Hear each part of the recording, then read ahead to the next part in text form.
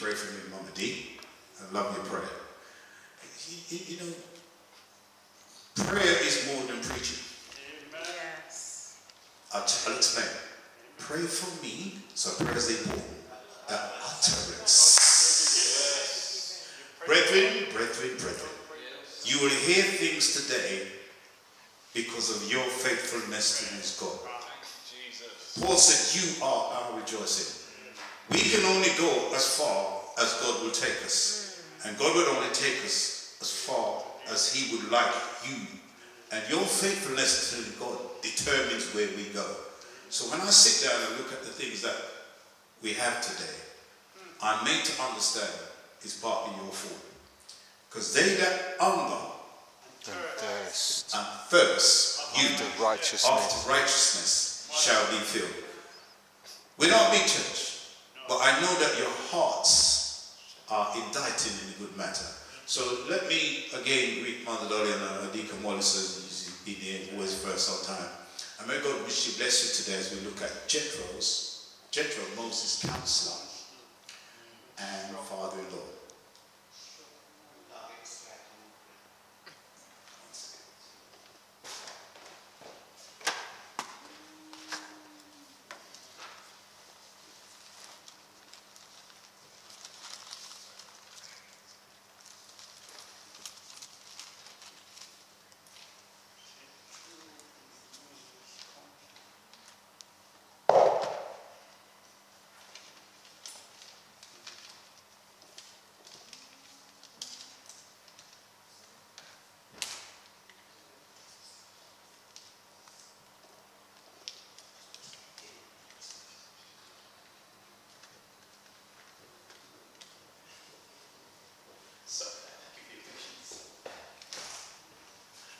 I'm going to ask Elder Thompson to scroll down, and then our Sister Catherine, God bless her as she read. Pray for me, brethren, utterance. There's a lot of things to get through today, but it is for your sake, Sister Catherine. Genesis 16 and verse 1. Now Sarai, Abraham's wife, bare him no children, and she had an handmaid, an Egyptian, whose name was Hagar. Verse 15. And Hagar bare Abram a son, and Abram called his son's name, which Hagar bare, Ishmael. Genesis 21 and verse 14. And Abraham rose up early in the morning, and took bread and a bottle of water, and gave it unto Hagar, putting it on her shoulder and the child, and sent her away. And she departed and wandered in the wilderness of Beersheba. Now, we're looking at Jethro, Moses' counselor and father-in-law. Yes. But let me lay a foundation. So if you're going to build a house, you need to lay the foundation before you put the walls and pillars up. And if you're going to buy a house, you need to sit down first and count the cost. So there's a foundation to this message that will give you more understanding when we get into the area where Jethro. Now, Sarai, because her name wasn't changed yet. Abraham's wife, his name wasn't changed yet. Abraham had a wife, and she bore no children. And you all know the story. And she had a handmaid, another word for handmaid was a bondservant, who is an Egyptian. Right. I need you to remember all that, because as we go along, you will look more at Hagar, the Egyptian. She wasn't English, she wasn't French, she wasn't German, and she wasn't Jamaican, she wasn't Trinidadian, she was an Egyptian. Have we got any Egyptians here? Any Egyptians here? No. But Hagar was an Egyptian. Now, it then says in verse 15 of chapter 16, Hagar bore Abraham's son, and not Hagar, not Sarah, Abraham called his son's name, which Hagar bore, Ishmael. And you need to remember Ishmael as well, because you see why. Verse chapter 21, verse 14. So a lot of things happened. Sarah got upset because Hagar laughed when she was with child. So now Abraham has a wife, as Sarah, who did bear, but now she has a child, who's now Isaac. And Sarah told Abraham, you need to put her out. And God told him, hear the voice of your wife. And this is what Abraham did. And Abraham rose up early in the morning, took bread and a bottle of water, and gave it unto Hagar, putting it on her shoulder, and the child as well, Sister Deb. And I've underlined it, he sent her away. And she departed and wandered in the wilderness with her young child. Remember, Abraham sent her away. So the wife and the bondservant is now in this first part of the lesson. And I'm going to talk about Hagar and Ishmael shortly. But I have something else to tell you. That though Hagar bore Abraham's son, Sarah, who got the name changed Sarah, like Abraham got his name changed to Abraham, she also bore him sons. So he's now have two sons for two different mothers. Scroll down for me, please, brother. This is scary. Genesis 25, verse 12 to 15. Let's look at the side of Ishmael before we look at something else. Now these are the generations of Ishmael, Abraham's son, whom Hagar the Egyptian, Sarah's handmaid, bare unto Abraham. And these are the names of the sons of Ishmael, by their names according to their generations. The firstborn of Ishmael, Nebajoth, and Kedar, and Adbeel, and Mibsam, and Mishma, and Dumah, and Mesa, Hadar, and Tema, Jethro, Naphish, and Kedemah. Genesis 25, verse 16. These are the sons of Ishmael, and these are their names by their towns and by their castles. 12 princes according to their nations. Verse 18. And they dwelt from Havilah unto Shur, that is before Egypt, as thou goest towards Assyria. And he died in the presence of all his brethren. Now, how much sons did Ishmael have? 12. 12. How much sons did Jacob have? 12. If you didn't know, now you know. Yes. That Ishmael had the same amount of sons as Jacob did. The 12 sons of Jacob got his name changed to Israel, formed the nation of Israel, which came out of the 12 sons of the 12 tribes of Israel. Out of Ishmael came 12 sons, Yes. and out of the 12 sons became what race? Who's from Ishmael? In out of Ishmael came the Muslims. Amen. Out of Jacob came Judah and Israel. Now, Adele, if you at the time study, will find that he became the father of a certain place. Does anyone know?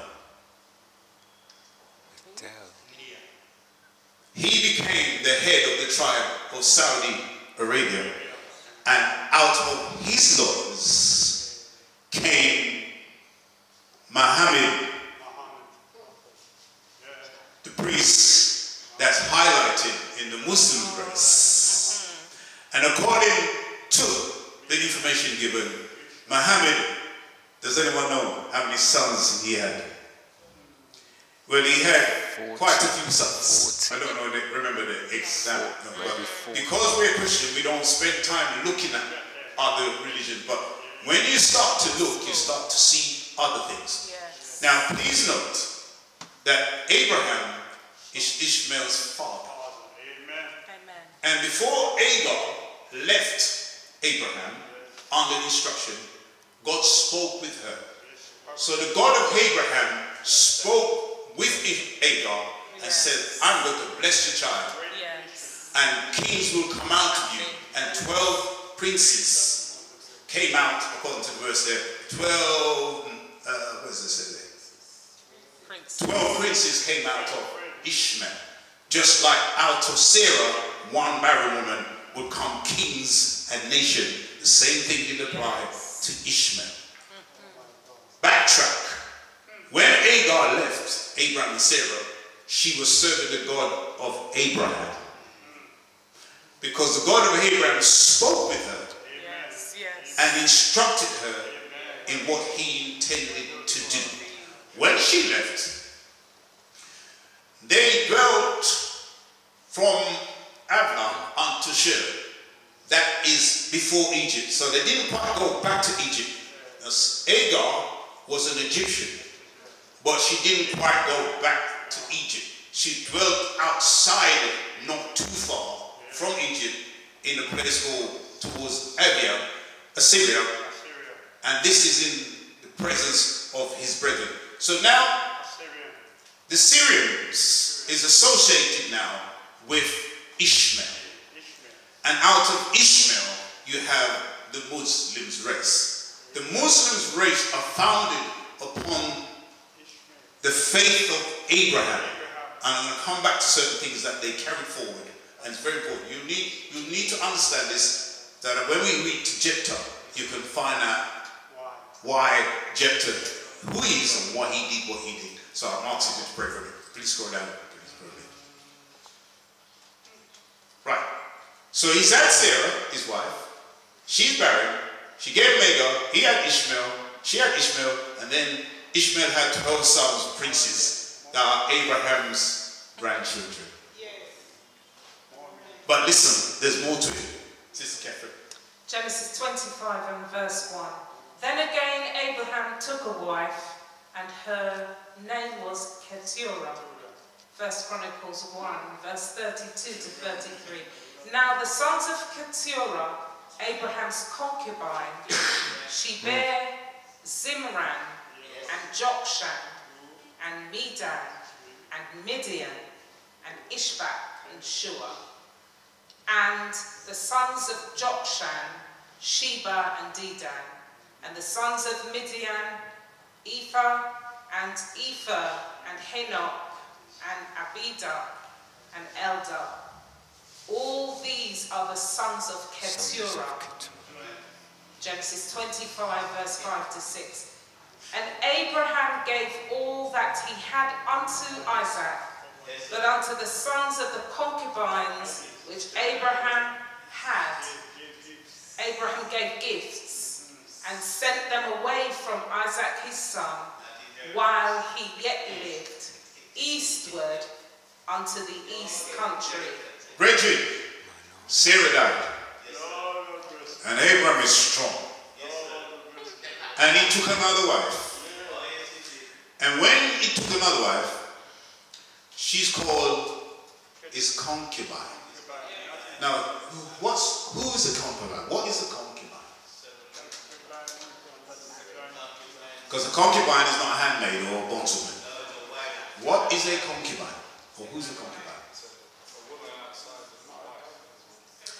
A concubine is a second wife, but not on the same level as the first wife. Amen.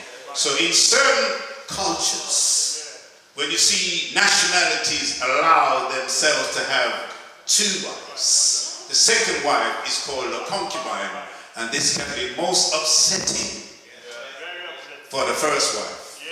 Those of you who are married, how would you feel if your husband came home and said, I think I'm going to get me a second wife now because... How would you feel about it, sisters, if your husband had the right to choose made it worse, Sarah gave Hagar to Abraham. Would you give your husband permission to go into your servant? Should not be done. When she realized what she did, she had him thrown out. And Abraham gave them bread and water and sent them away into the wilderness of Beersheba. Now, Sarah's died. Abraham now has taken a wife. I'm going to show you the verse, which is also in a few verses. It says that Keturah, Abraham concubine. It says that. Now, the sons of Keturah, Abraham's concubine. Don't say wife, but it means wife, but it means second wife. She bore him at least 6, if not 7 sons. You can count them up when you've got time. So Abraham has got now 12 grandchildren from Isaac, for Ishmael.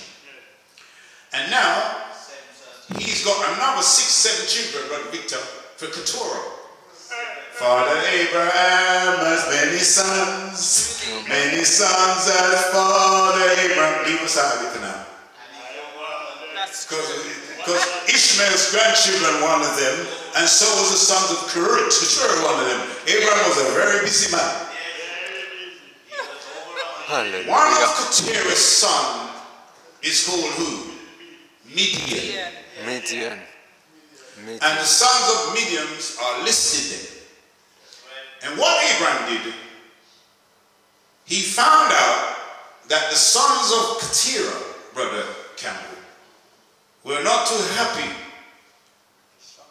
There was problems between the sons of Isaac, his son, and the sons of Keturah, because they're different mothers. Don't you find children, on the whole, when they're from different parents, it can cause many conflicts. And there's so much single parents with children marrying other men, or women marrying other women who have children who are not ready to them. And it causes many a conflict. So Abraham is going to do what he did to Hagar. He sent Hagar away. Watch Abraham, that people won't tell you the father of faith did. And Abraham gave all that he had to Isaac, because the blessing is on Isaac. So because he done that, now he's got to get rid of the sons of Keturah, which are also his own children. But unto the sons of the cute concubine, which Abraham had, Abraham gave gifts, not inheritance, and sent them away. Why did he send them away? He sent them away from Isaac. Not when he died. Because if he had died, you know what it is when parents have property. And if they don't write a will, say this is for this one and that's for this one, the children now, if they're greedy, will start warring with each other, fighting with each other to get the inheritance. So Abraham says, I'm not going to allow this to happen after I'm died. So Keturah, you need to take your children, who are my sons, and go. And they left and lived eastward unto the east country. Scroll that for me, please, brother.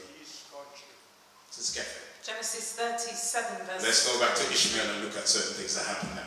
Remember the 2 sons, Ishmael and Keturah's children. So it's Hagar, you need to remember her children, and remember Keturah's children. They've gone to 2 different places. But Ishmael's children and Hagar's children are all family with Isaac. Read on for me, please.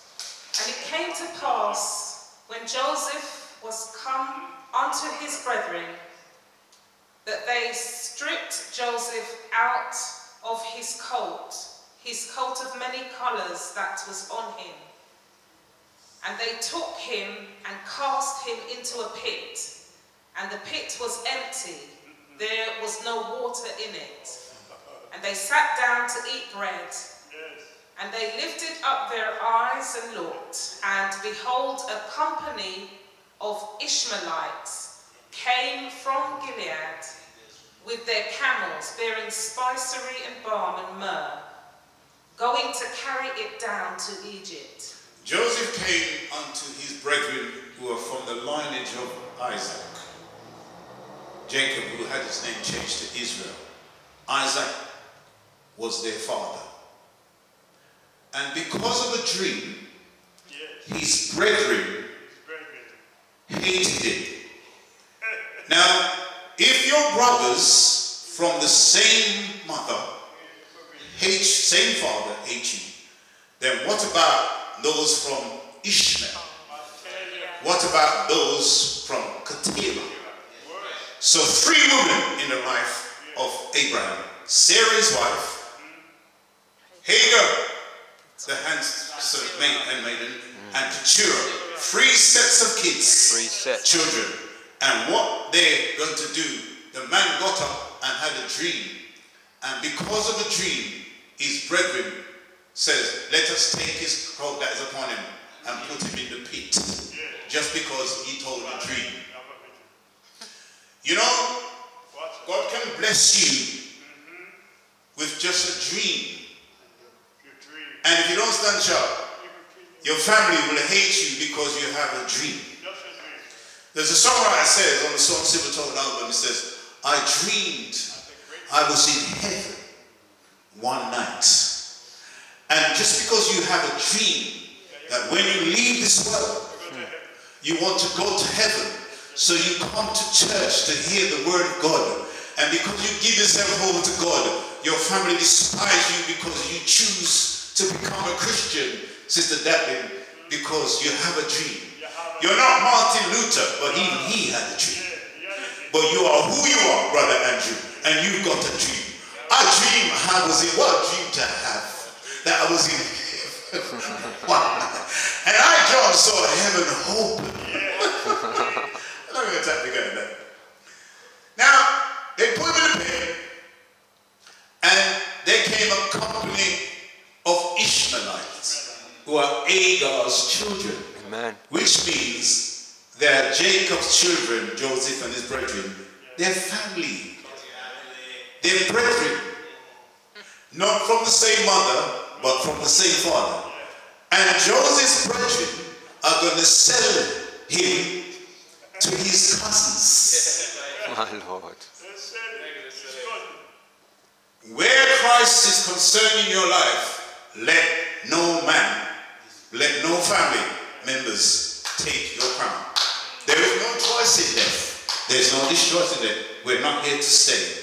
But you have a right to make your calling and election sure. You have a right to determine where you spend your eternity. Amen. Yea, though we walk.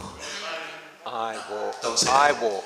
We ain't walking through the valley of the shadow of death. When it's time for me to go, you ain't coming with me. As an individual. That's why David wrote and said, yea, though I walk. Hallelujah.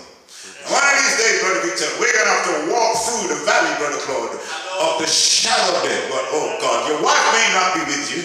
Your children may not be with you. Your grandchildren may not be. But here, David said, but thou, Lord, art with me. Make sure when that time comes that Christ is with you. And God is with you. Why? Because thy rod and thy staff, they comfort me. Now, Ishmael, the company of Ishmaelites, Hagar's children, were on their way from Gilead to Egypt, even though she dwelt in the wilderness just outside Egypt. Yes. And they were traders. Yes. And they knew the route through the wilderness to go from one place of the eastern area where they sold spices and did trade. If you got time in the street, look at it. Bearing spices and balms and myrrh going to carry down to Egypt. This was before Moses and Israel went there. Now that's Ishmaelites. Scroll up for me, please. Now let's look at the offspring of Keturah. Verse 26 to 28. And Judah said unto his brethren, what profit is it if we slay our brother and conceal his blood? Come, and let us sell him to the Ishmaelites, and let not our hand be upon him, for he is our brother and our flesh. And his brethren were content. Then there passed by Midianites, merchantmen.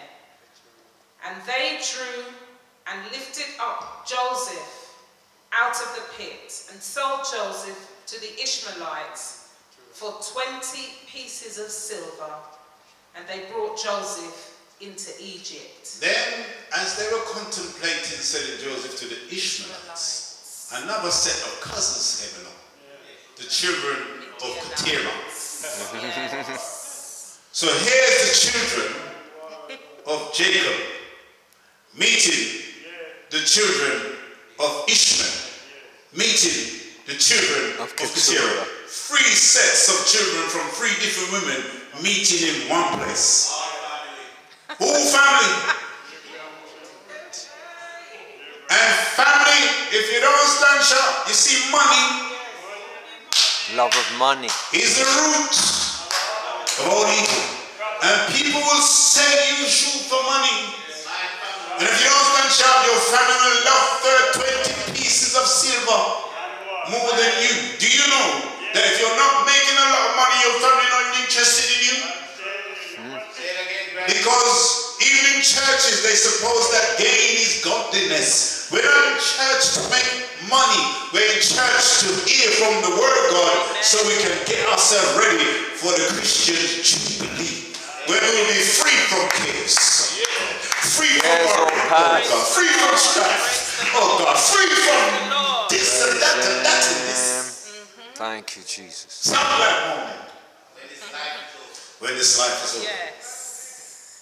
20 pieces of silver, quickly. How much did Jesus sell Jesus for? 30. 10 pieces of silver more than Joseph. Go down for me, please. Right, Siska. Genesis 17 verse 10.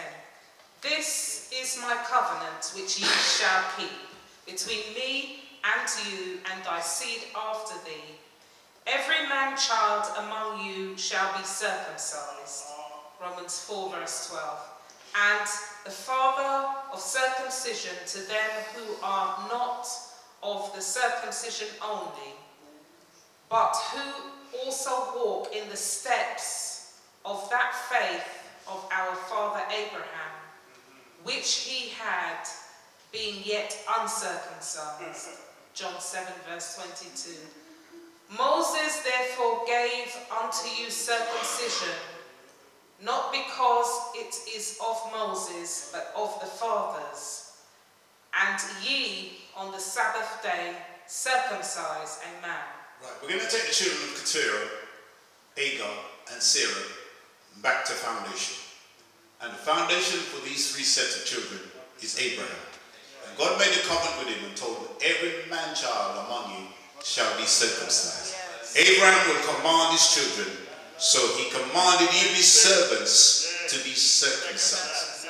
And he's the father of circumcision because up until then, nobody even knew what circumcision was. God gave circumcision to Abraham, and he's the father of circumcision. Who's the father of all lies? Who's the father of all lies? The devil. Who's the murderer from the beginning? The devil. So it wasn't just Cain kill his brother, it was the devil using Cain to kill his brother, because he was a murderer from the beginning. So Abraham is the father of circumcision, and I need to remember circumcision is going to play another part as we go down further.